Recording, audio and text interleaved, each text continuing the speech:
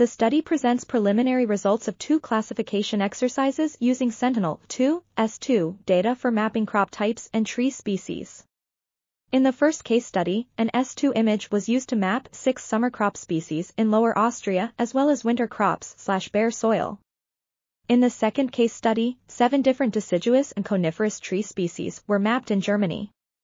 The study confirmed that S2 data can produce reliable land cover maps with cross-validated overall accuracies ranging between 65% tree species and 76% crop types. The red edge and shortwave infrared (SWIR) bands were found to be important for vegetation mapping, while the near-infrared bands were amongst the least important. The study also compared object-based image analysis (OBA) with classical pixel-based classification and found that they achieved comparable results, mainly for cropland. The full potential of S2 data could not be assessed as only single-date acquisitions were available.